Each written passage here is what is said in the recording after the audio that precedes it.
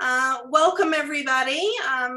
I'm Vanessa Johnston. I'm an end-of-life doula here in Denver, Colorado, and I am the Vice President of the nonprofit organization Colorado End-of-Life Collaborative.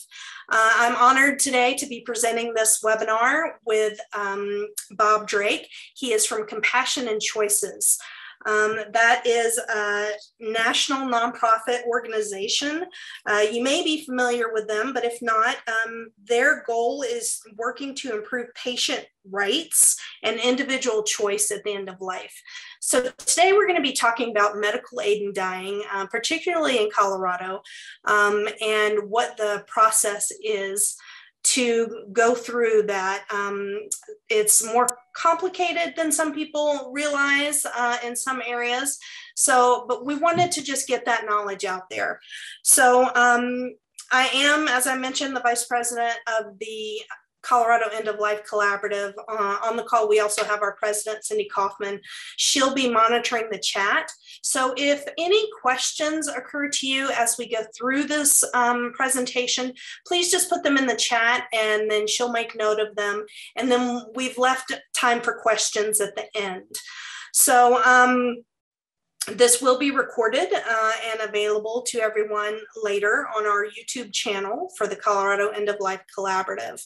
And what we are is a nonprofit organization of end-of-life professionals. So we have vetted our end-of-life doulas and other affiliates to make sure that we are a group of trusted resources for people who are really looking for providers in end-of-life care. We are about empowering the individual as much as possible. And part of that means making sure that people are aware of the resources that are available to them. So that's who we are, that's who I am, and I'm gonna go ahead and introduce our main speaker today. I'm very honored to present Bob Drake. He is a chaplain. He's also the chairman of the Healthcare Advisory Council with Compassion and Choices. He's their medical outreach manager.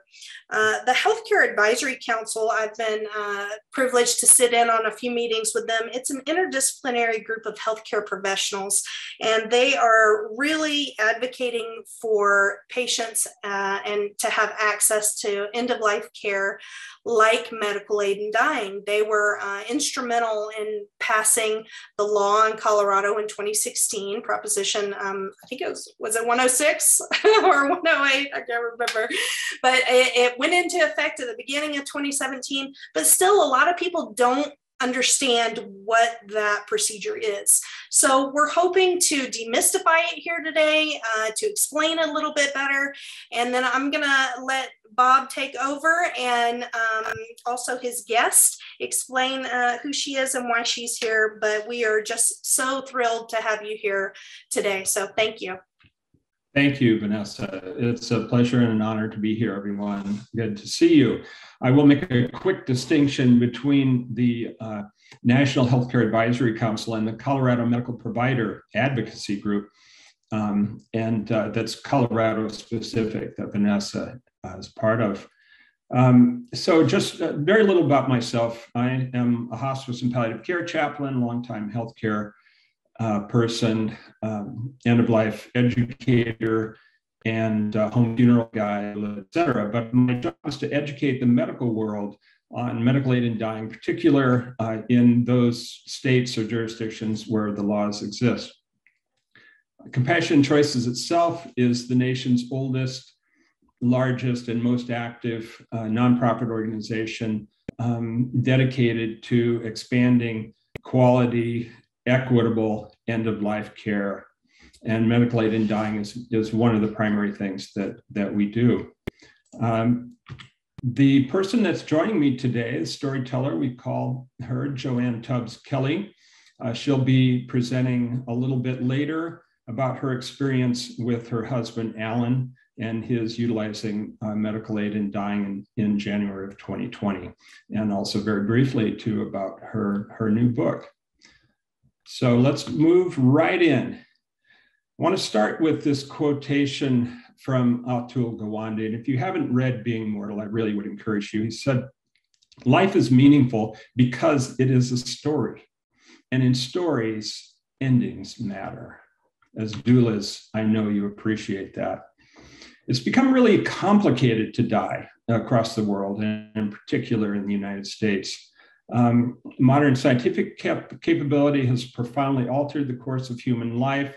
People live longer and better, but these scientific advances can cause problems and turn the processes of aging and dying into a medical experience rather than a human experience. Of the end-of-life options that currently exist, and I know as doulas you're all aware of these, we're going to be talking about the last one, but for instance, when a person comes to a physician in Colorado, and asks for a prescription for medical aid in dying, the law says the doctor must talk about these other options. That is to continue to pursue all life-sustaining treatment, to refuse treatments, to discontinue treatments, to enter hospice or a palliative care program, voluntary stopping of eating and drinking, which I think Vanessa will be talking about a little later, or we can certainly address that in the future. To put the person into a state of deep sedation or a medically induced coma, and then of course, medical aid in dying. Please let me know if I'm moving too quickly. So what is medical aid in dying? By definition, it is a medical practice in which a mentally capable, cognitively aware adult with prognosis of 6 months or less to live can request a physician's prescription for medication, which they then can choose to self-ingest for a peaceful end to their terminal suffering. And I will call out here this, New Mexico, we just passed a law there where prescribers can be not just physicians, but also advanced practice nurses and physician's assistants. But that's the definition, generally speaking. Everywhere in this country where these laws exist, to utilize the law, you must be an adult, you must be a resident and prove you're a resident. It's not difficult. You must have a terminal prognosis of 6 months or less to live. Notice that that is the same as with hospice or hospice enrollment. You must be able to understand this informed position and this decision and the impact that it will have on you, namely that it will kill you. And you must be able to take the medications yourself. No one they can help you mix the meds, et cetera. Doulas can do this too, by the way. It's a question that comes up often, but you must be able to ingest the meds yourself. So what is this really about? It's about intolerable terminal suffering. The intolerable part is defined by the patient and only the patient. It is terminal, and that is defined by the medical team. And the suffering itself is phenomenological. It is defined by the patient. And the suffering can be physical, spiritual, it might be anxiety, it might be nausea, it might be just having lost what we call anhedonia, lost any ability to get joy in life. Medical aid in dying is currently authorized in 10 states, plus the District of Columbia. And by the way, the Colorado law was really interesting. It came about by ballot measure, and it had the highest support of any ballot measure in Colorado history. And that's across the political spectrum. That's across the religious spectrum. Overall, I think it was, as I recall, it was something like 68% overall support. And things are changing. You notice on this slide that the Colorado Medical Society is one of the groups of these disparate medical type associations that came out and said, okay, we will maybe not actively support it, but we will do away with our resistance to it. Let me know if I'm moving too quickly, okay? But I want to make sure there's plenty of time for Joanne to talk about her experience with Alan. So what does this really look like? It's broken down into the disparate components with the physician, of which there will be two. And as I mentioned, now in New Mexico, and also with our model medical aid in dying law that we're attempting to promulgate across the country. By the way, we just changed the California law as well, but we're trying to get advanced practice nurses and PAs to be able to prescribe, also social workers to take care of the psychological component if that is necessary.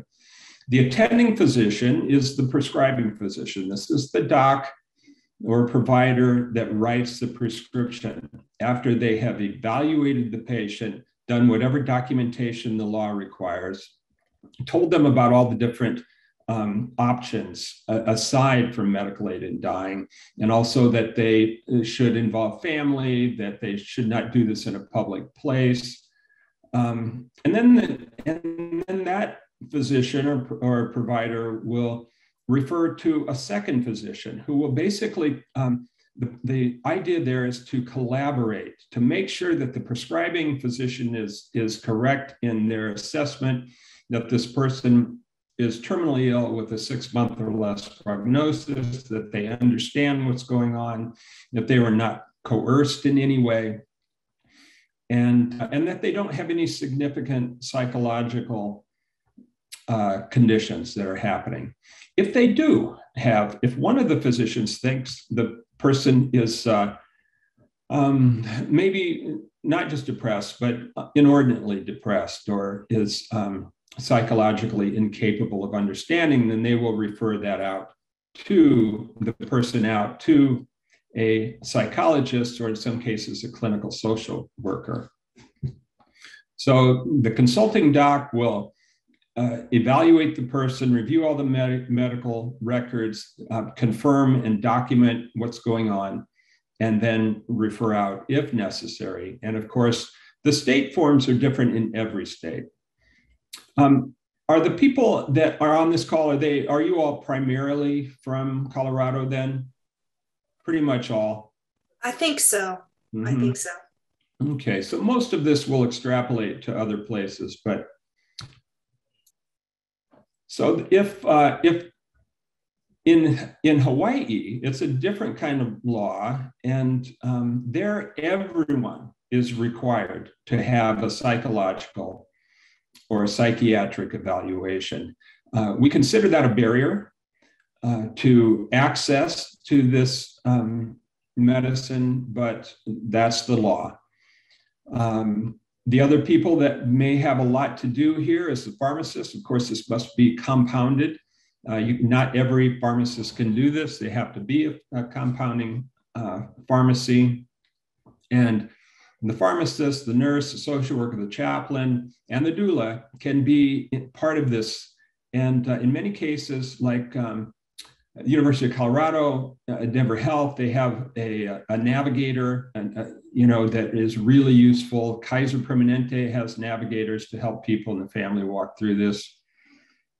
The nurse is a really important person in this. And the social worker, chaplain, and end-of-life doula may have very important parts as navigators in this process as well, which can be a pretty complex process, and we'll talk about that a little bit later. The doula, importantly, most people that utilize this law, if they want someone there, they want the people that they're close to. They may want their hospice nurse, they may want a chaplain or doula or home funeral guide. It's usually not the physician that they want there at the time of death. And many hospices have chosen to opt out and not allow their staff to be present at time of ingestion, not allow their physicians to prescribe or serve as consulting. But the end-of-life doula can have a variety of really important parts to play in this. So what's required, and this is true for all 11 jurisdictions, are 2 oral requests to the attending physician. That's a physician that knows this person well and understands their care. Separated, those oral requests separated by 15 days. Now, that is no longer the case in California. That is not the case in New Mexico. And that is no longer the case in Oregon. We have changed that law to reduce that 15 days to 48 hours if the physician or provider believes the patient will not survive. And part of this is based on studies by Kaiser Permanente and Sutter Healthcare, City of Hope, National Medical Center. They found that about 1/3 of the people that wanted these medications, wanted to have a peaceful end to their terminal suffering, did not survive that 15 days. So it's a huge barrier. And then a request to the consulting physician and a written and witnessed request as well. And all of these go into the medical records. In every jurisdiction, no one can be forced to utilize this law. No one can be forced to participate. If you're a healthcare provider or organization, you have no duty to participate. Nor is there any liability if you do participate. There has never been a case when a physician or other professional has been brought to court or even cited in any way for this. There is no liability. That's a really important part of what these laws are designed to do, is remove liability so people can participate. So you can opt in or you can opt out. And there are guidelines around that. Maybe we can talk about that in Q of A. You cannot be coerced. If you utilize this, it does not affect any contract, any insurance policy that you have in no way, because it is legally not suicide. It's really important language here, and we will talk about that as well. It is not suicide. It is not mercy killing. It is not euthanasia. It is not homicide. It is medical aid or physician aid in dying. And we will actually discuss the differences between suicide and medical aid in dying. I thought you might find it interesting to see that all of these laws were essentially modeled after the Oregon Death with Dignity law. And that includes Colorado's law. So up and through 2020, about 2,900 people got written prescriptions.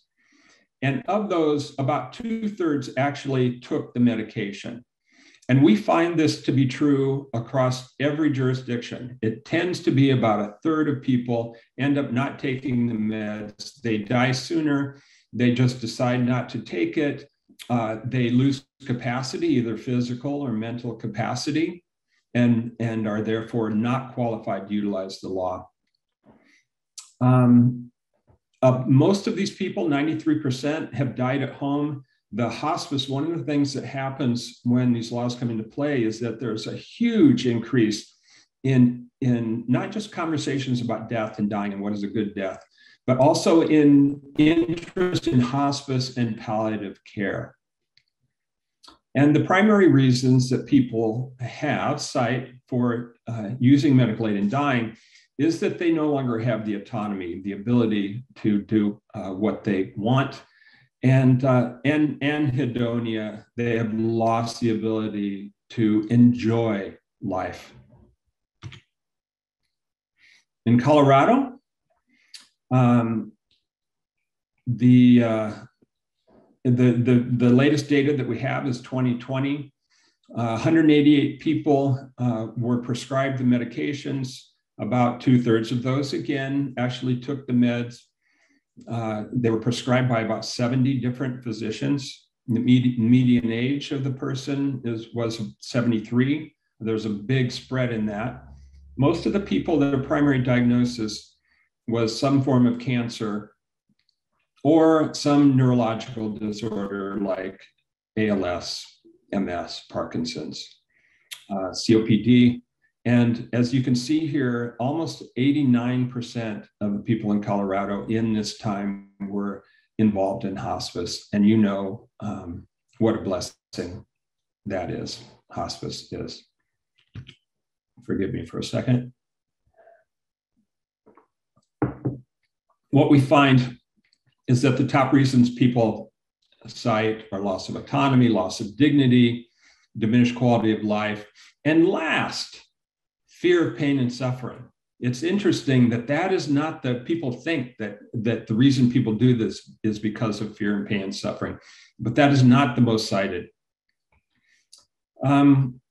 It's really more about the entire gestalt, the entirety of what the person's quality of life is.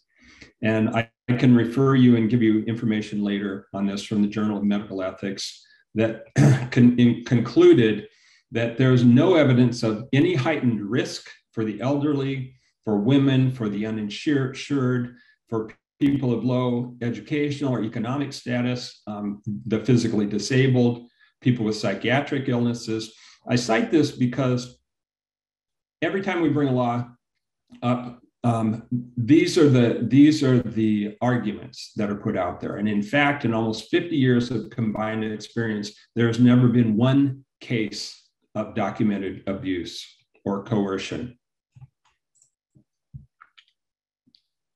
The medications we'll talk about briefly. I won't go into this too much. You do see that I have a citation here, ACA made, the American Clinicians Academy on Medical Aid in Dying. They do offer some really great resources and education, some of the most up-to-date information on the pharmacology, and it's a good resource. We also offer end-of-life counselors, so people from across the country can call and they and their families can talk about this process or about VSED or whatever else might be in play. We have a doc-to-doc line, medical directors that will talk to physicians and pharmacists across the country. But the meds will vary a little bit, but in essence, they're all self-administered. Usually the person falls asleep in 15 to 20 minutes and ultimately will go into a coma and die within about 2 hours. The medications have been changed to bring the time to death down. And of course, to make it peaceful. Most commonly now, what's used is D-DMA, which includes the antiemetics, the anti-nausea drugs taken first, and then about 30 minutes before the rest of the cocktail taken digoxin, which is a heart med, and then diazepam, morphine, as you know, and amitriptyline. And we won't go into that much further than that. But I thought you'd find it interesting to see what the meds are. So as I mentioned, this will not alter or impinge on either health or life insurance. And as far as paying for it, many private health insurance policies will pay for this. Anything associated with the US government will not. So if you're in Medicare, Medicare will not pay for it. The VA will not pay for it. Many states have carve-outs with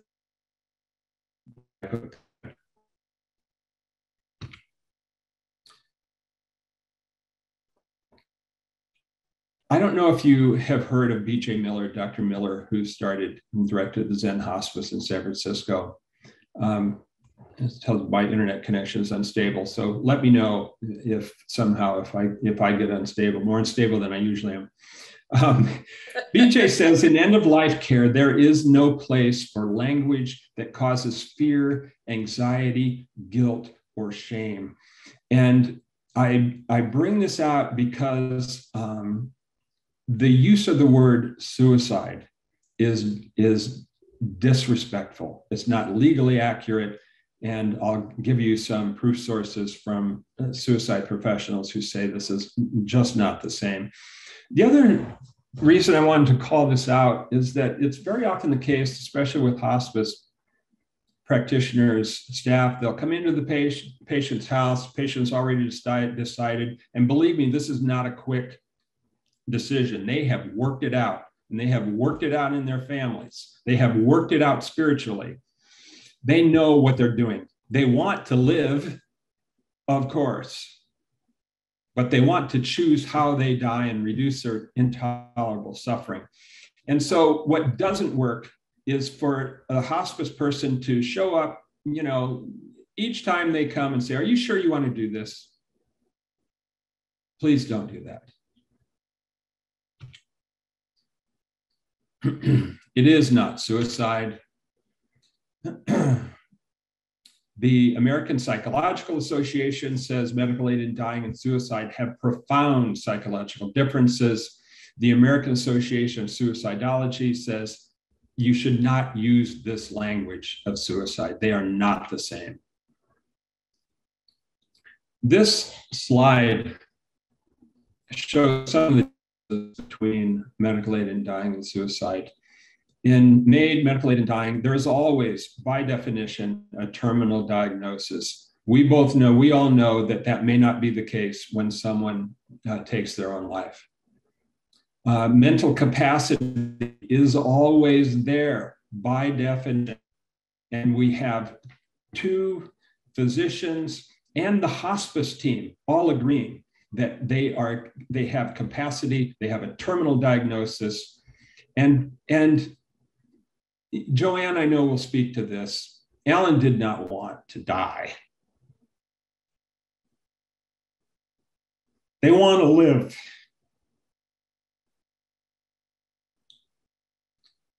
And that's not the case when someone chooses to end their life through suicide. It's planned, it's collaborative with family and friends. People, you choose who you want to have there. It's a gentle, overall, a gentle, calm death. And we're finding that the grieving process is, for the family, the survivors, is incomparably different than when someone takes their own life, which usually is by a violent method. So the grief is quote unquote normal, if there is such a thing. By the way, you have a social worker in Colorado who is also part of our medical advice, provider advocacy group, Jen Curran, PhD social worker who's got an IRB study working specifically to study grief in the families following medical aid in dying. The death certificate will show the diagnosis, the terminal diagnosis. It will not say medical aid in dying. It will not say physician aid in dying. How are we doing on time? I think we're okay. So it'll say COPD, kidney failure, whatever like that. We find that just having a prescription is palliative. Just having a prescription provides peace of mind, peace of heart, whether or not they choose to ultimately use those meds. We've talked about this, and there's no evidence, again, of any coercion or abuse. Oregon, since 1994, fewer people have died with intolerable terminal suffering. It has not increased the number of people that have died. That makes sense. That's a beautiful picture of Crater Lake, by the way, if you haven't seen it. Greater utilization of hospice and palliative care. People are able to die at home, choose the place where they die and with whom. But there are barriers, and their barriers are complex. We need patient and family understanding, physicians who will prescribe and consult. We need hospices that will participate and get educated. And if they choose not to participate, to refer them out. And this is the case with physicians as well. The New Mexico law requires hospices and health systems to post on their website what their policy is on medical aid in dying and requires them to refer out and transfer medical records. So the patient doesn't have to start over. Pharmacies need to be able to need to participate and compound. This is a slide put together by our National Medical Director, Dr. David Grube, of the health system in Corvallis, Oregon, relatively small town. We won't go through this piece by piece, but you can see this is not necessarily an easy process, and it is not a quick process. So to summarize, it is contrary to what many palliative care physicians are afraid of. For instance, it is not a failure of palliative care. It is not a failure of hospice care. I know as a hospice chaplain that we can manage symptoms of most deaths, but the symptoms may be complex: nausea, pain, convulsions, anxiety. And that's not to mention the dignity aspect, the autonomy, the suffering that can happen there. But some deaths are just not, A, not what we want, or B, not comfortable. Just having these conversations helps the patient. And it's person-centered as opposed to physician-centered. And I would say when we look to our sources of education, I would caution you to look for sources that hold this as what's most important is the physician, is the person, the patient, and the family, not that it be a medical procedure, not that a physician be required to be there, for instance. And language is important. So a few takeaways. I think we're doing okay on time. Wonderful. Death is not the enemy. It is intolerable terminal suffering. And two things matter really at the end of the day here: comfort and respect. And there is always room for more kindness. So let's see here.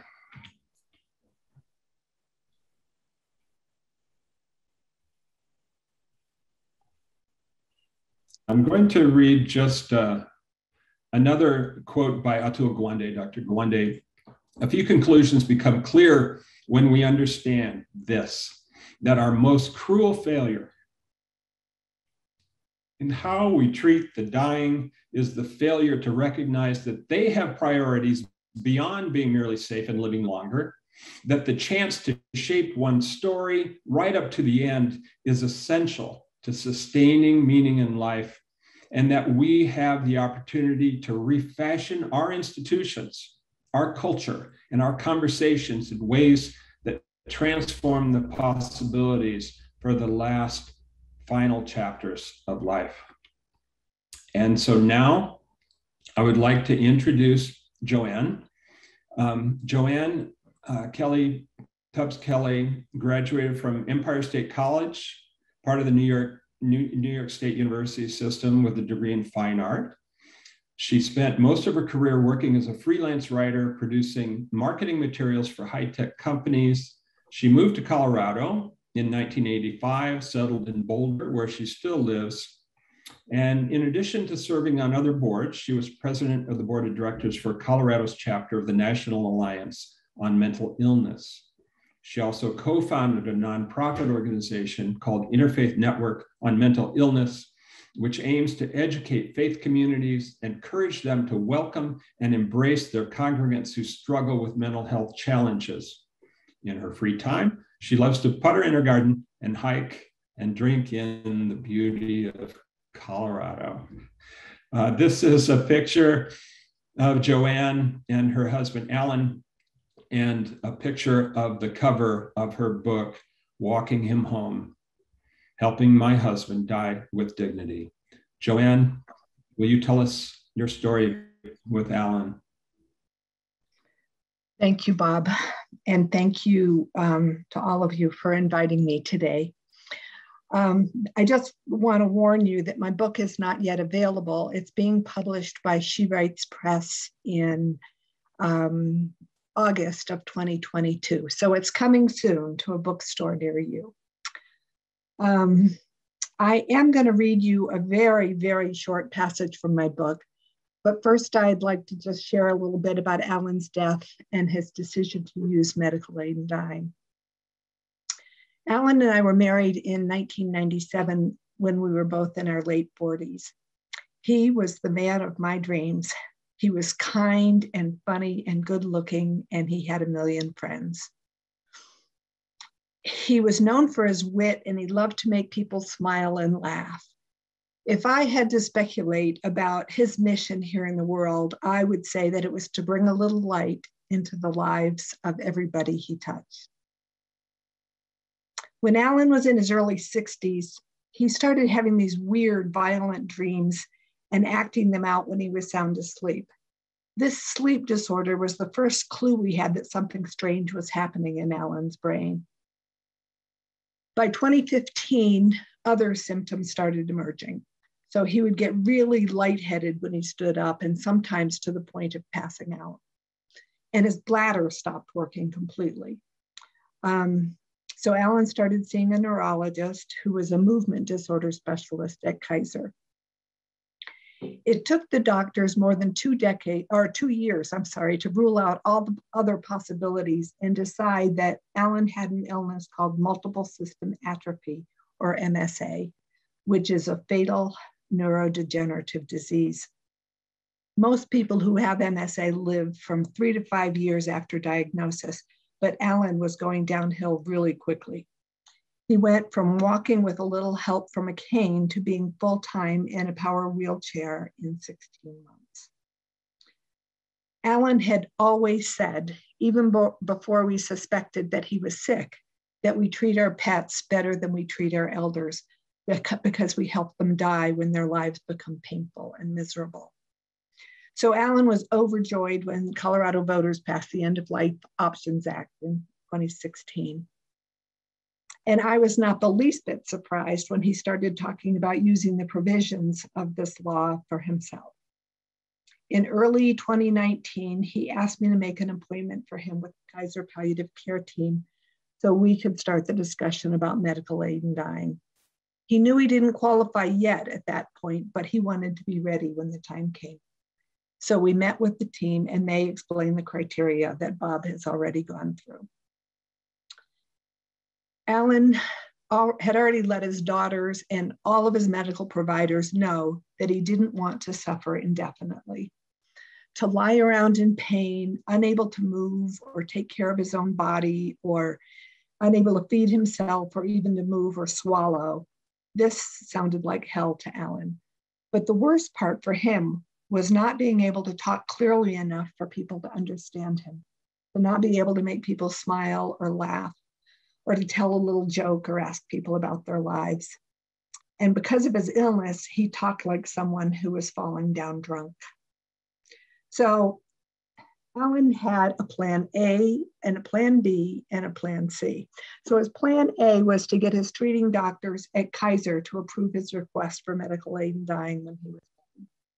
And if that failed, his plan B was to contact a physician at the University of Colorado Hospital who conducted a study on palliative care for people with MSA.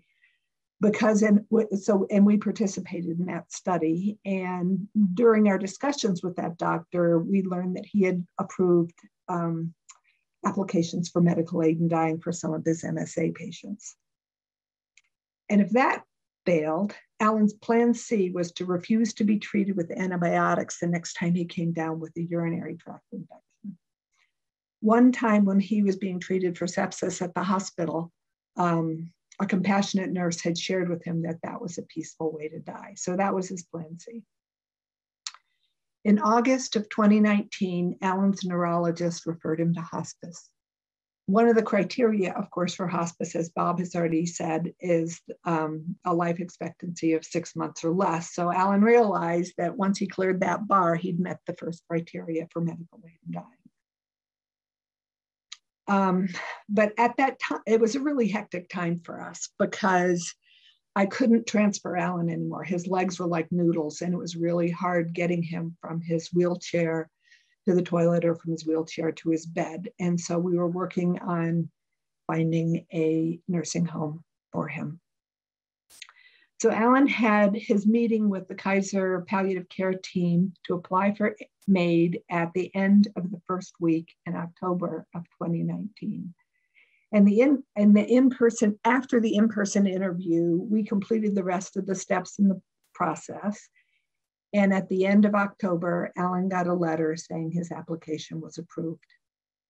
He was so relieved. It gave him great peace of mind to know that he could choose to end his suffering when he was ready. On the other hand, I was stunned. There was a part of my brain that just believed his application would be denied. So I vowed then and there to make sure he was as comfortable and as happy as I could make him, so he wouldn't choose to die any sooner than necessary. He was at the nursing home for almost 3 months when he decided he was ready to die. So we started working on a plan. By then it was December, and I asked him to wait until after the holidays so his daughters and granddaughters and I wouldn't be mourning him every Christmas for the rest of our lives. So he agreed to wait until January, and we picked a date when everybody he wanted to be there could come, which was January 11th, 2020. So Alan shared the news one-on-one with close friends, and then we held a gathering at the nursing home 3 days before his planned death date, so friends and neighbors and people from church could come and say goodbye. Alan was clear he didn't want to die at the nursing home. He wanted to be at home in his own room, surrounded by people who loved him. So I worked hard to make that happen. We had a great hospice organization, and they provided an ambulance to bring Alan home the morning of January 11th. I want to tell you a little bit about the people who joined us for Alan's dying.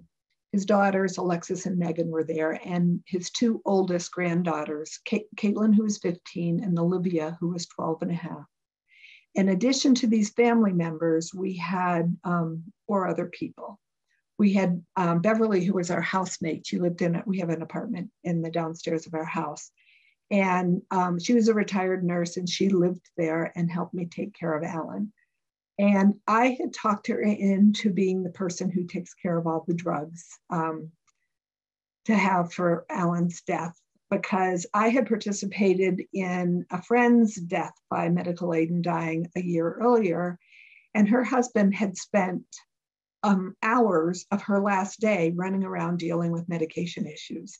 And I did not want to do that. I wanted to be at Alan's bedside holding his hand the whole time.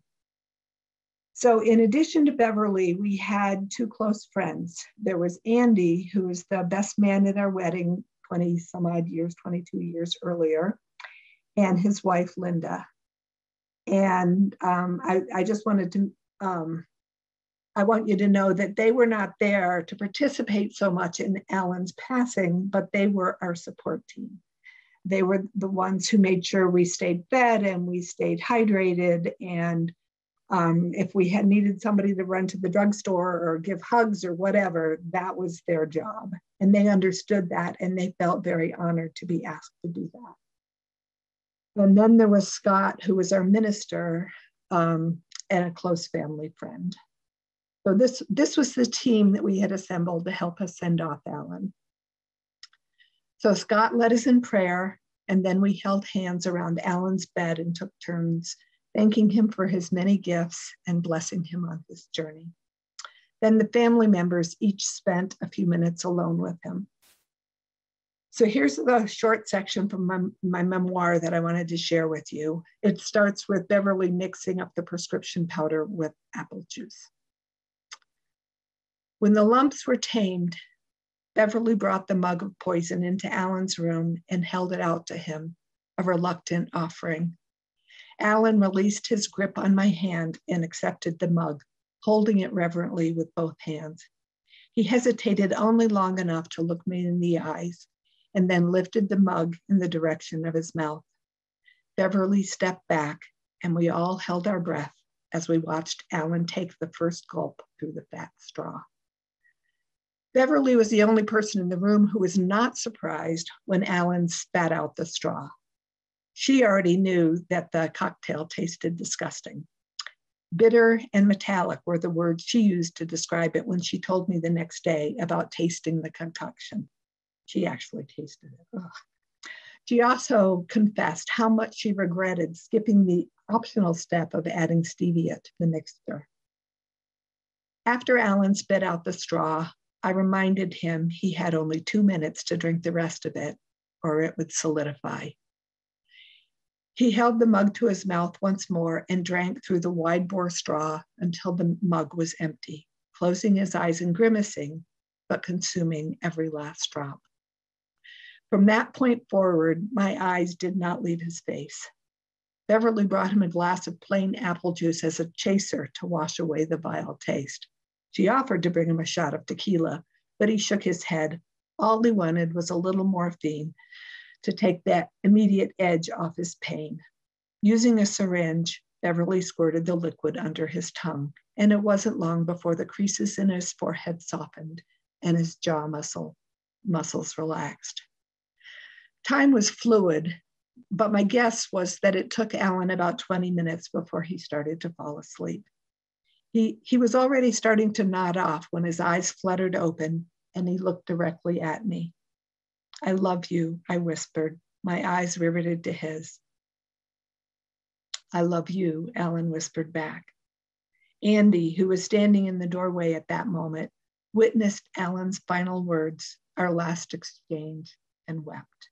He had witnessed our vows on our wedding day, and now he was witnessing our final affirmations of our devotion.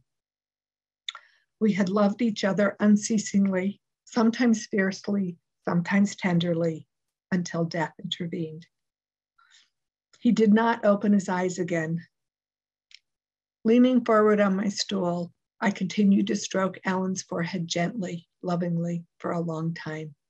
Despite the fact that Alan appeared to be sleeping, perhaps he had slipped into a coma by then, he did not loosen his grip on my hand. We didn't know how long it would take Alan to die. The timeline prepared by Kaiser said it would take anywhere from 8 minutes to 30 hours after he drank the cocktail.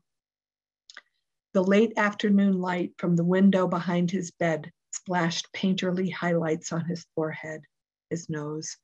I wanted to take one last photo of him while he was still alive, but somehow it seemed sacrilegious, and I couldn't let go of his hand to grab my phone for a photo.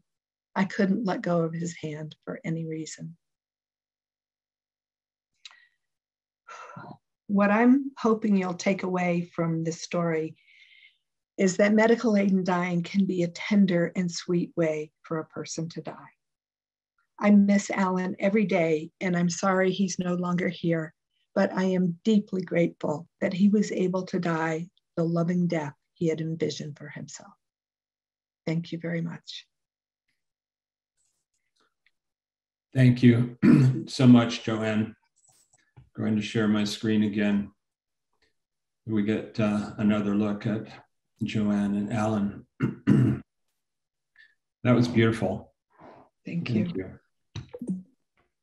I'm going to move forward here, and we're very close to Q&A. I want to just share a couple things with you. Some resources that we have. I would really encourage you. We have lots of training videos, things, 9 that we did with City of Hope National Medical Center. We've got all kinds of training resources and end-of-life resources, the dementia provision for advanced directives. And I want to share one other thing here. This is something coming up that I felt you would be interested in with City of Hope. We're doing a symposium in Las Vegas, in person and virtual, December 16 through 18. And it's a really amazing, I'll just show you very quickly here, the program itself. Everything from prognostication to delivering end-of-life news, geriatric and pediatric end of life, home funerals, grief and bereavement, spiritual care. The place of the death doula, Francesca Arnoldi, who started and runs the University of Vermont program, and workshops on medical aid in dying, on communication, end of life, and advanced care planning. So I'm going to just get back here. And I would encourage you to ask yourselves then, with respect to medical aid in dying, what is my role? Do I want to be involved? If so, how? To what degree? And why would I or want to or not want to participate in this? What do I do if someone asks me about it? Someone I'm working with. And finally, before we move to Q&A, our old friend Louis Pasteur. I always cry when I read this. He said, "One does not ask of one who suffers, what is your country? What is your religion? One merely says, you suffer. This is enough. You belong to me, and I shall help you." I'm going to end my screen share. Also, don't worry about my emotions. I'm a chaplain. I'm very comfortable with that. So I'm going to end my screen share here. And let's move to Q&A, questions for either of us. Thank you. I received a couple of questions, one in the chat and one to me personally. So I'm just going to ask those of you. Harriet asked if there was any way to get a copy of the slide presentation for today. I can send not a PowerPoint, but a version of it to you. Okay, that would be great. Thank you for that. And we'll send that out to anybody who would ask for that. So, and then there was a question from Robert Lederer.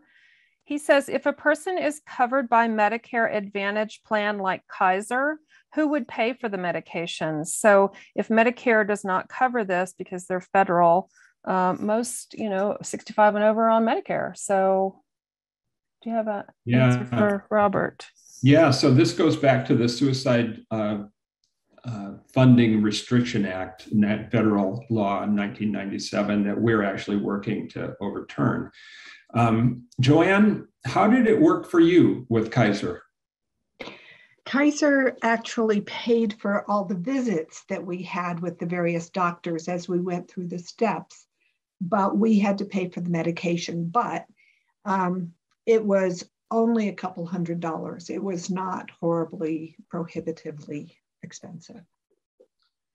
Thank you. And yeah, so this is one of the challenges that hospices have in providing this care, is because they can't bill Medicare for it, and hospice is primarily funded by Medicare. Normally, nowadays, the cocktail costs between $500 and $650. And yeah, great question.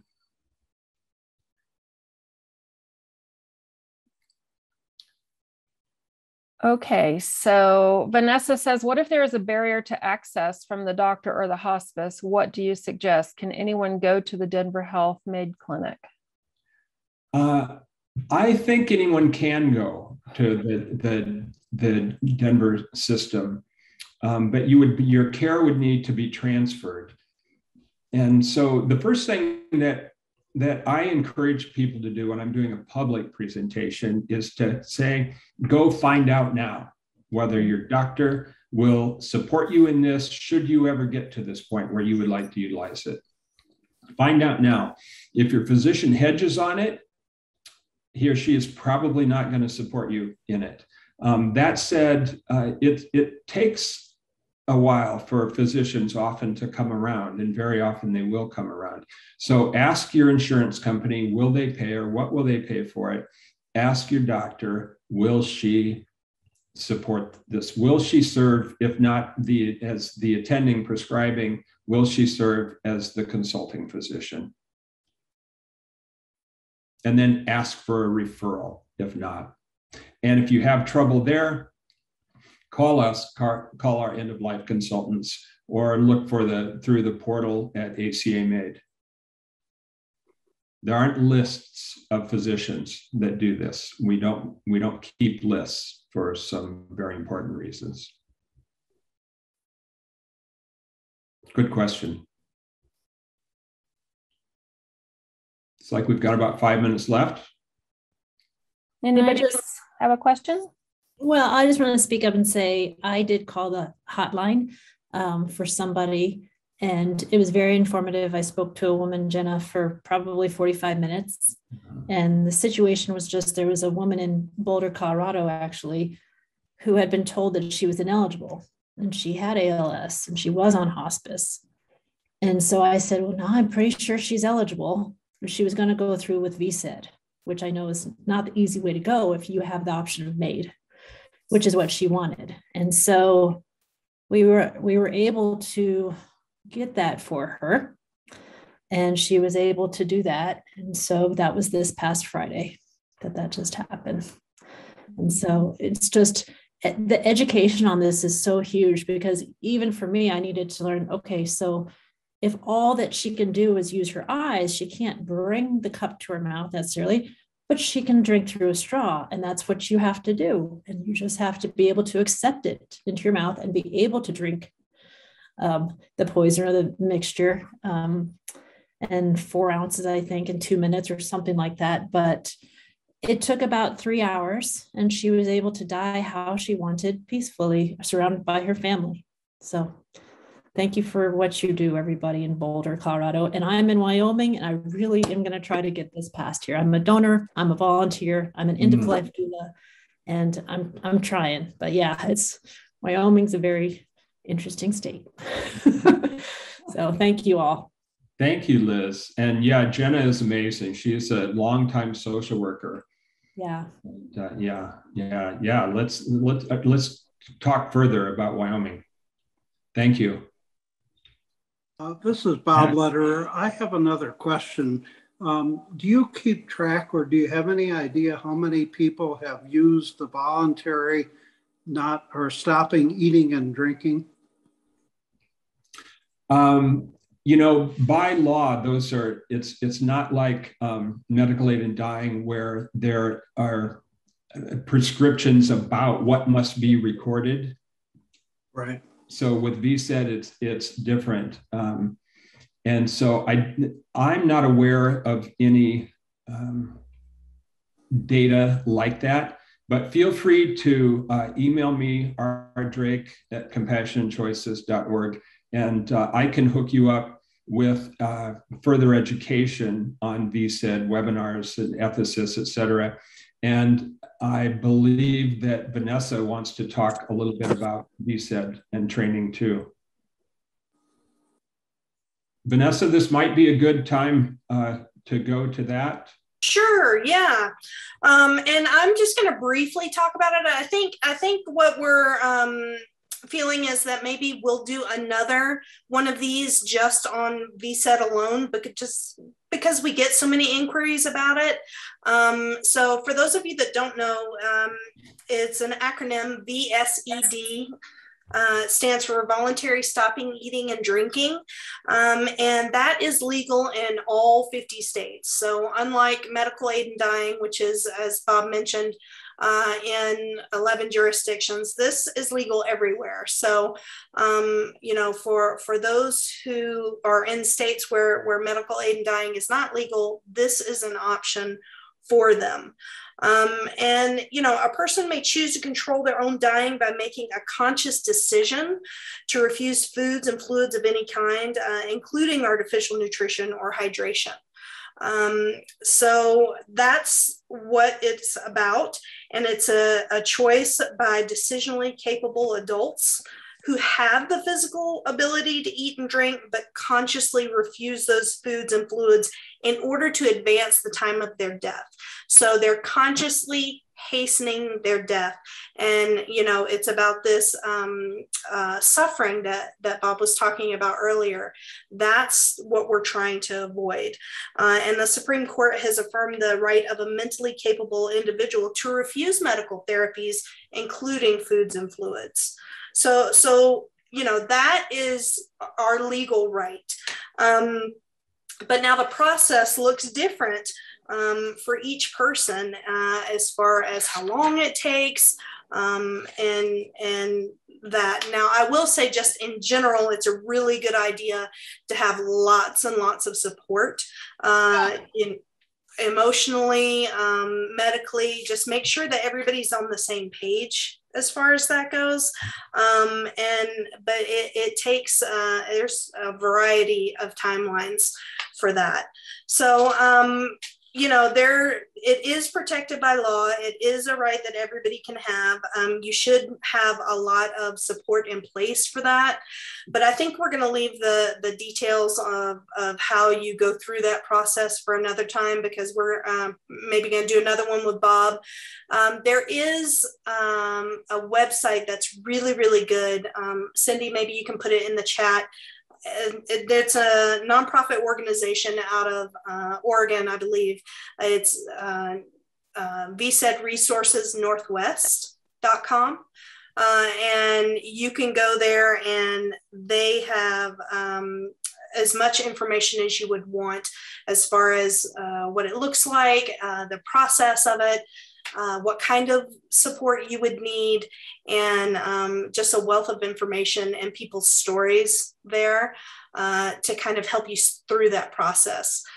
I really want to thank Joanne for being here today, because that is just, it's so helpful to hear what the journey looks like as you come to these end of life decisions, you know, and to hear the path that you walked. And with Alan, and just, you know, it's such an honor to be able to hear your story and learn from it, and that we can spread that information to other people, and so that we can help decrease the suffering that Bob was talking about. So yeah, I'd really just like to extend my thanks to Joanne for being here and sharing her story, and to you, Bob, for sharing your expertise. This is something that we get a lot of questions about, and you know, I think it's telling that this measure passed with such enormous support in 2016 in Colorado. I think there's some momentum behind it in other states, you know, that are coming on board. I'm really excited about the New Mexico law and how progressive that is, and that there are improvements still to be made. So if there's any other questions, now would be the time, if you have one for Joanne or for Bob, because I think on the collaborative end, we're going to just hold it here and maybe address VSED questions in the future, just because I believe it you know, it's entitled to its own sort of thing. It's a different procedure, it's a different process. But the important thing is that to know right now is that it is a legal option if medical aid in dying is not legal in your state.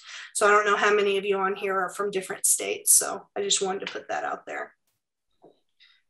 So Cindy, do you have anything else from the chat to share? Well, let's see. So Kim shared that there is also a brand new book written by some of the true experts in the national field, Voluntary Stopping Eating and Drinking, a Compassionate, Widely Available Option for Hastening Death by Timothy E. Quill and 3 more, Oxford Press. Thank you, Kim. Yeah, that's a great resource. Tim Quill and everything he does. Wonderful. And Liz just shared education all around is so important. Thank you all for sharing.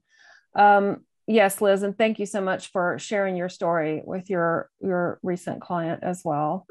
And hopefully we can get Wyoming on board pretty soon. Yeah, she wasn't a client of mine. She was just a friend of a friend. Oh, okay. Did you say this would be recorded? Yes, this is being recorded. Thank you. And so it'll take a little bit for our tech person to clean it up and dress it up. And then we'll put it on our YouTube channel, but we'll also send it out to everyone. We'll send a notice out to everyone who registered where they can go and find the recording once we get it put up. And then feel free to share that link with friends and others who might benefit from this information that we've had here today if they couldn't join us. Thank you very, very much. Thank you all so for all much. of you. You are Thank you all so for welcome. participating. Thank you all. Take care, everyone. Thank you very Thank much. you. Thanks for joining Helping. us.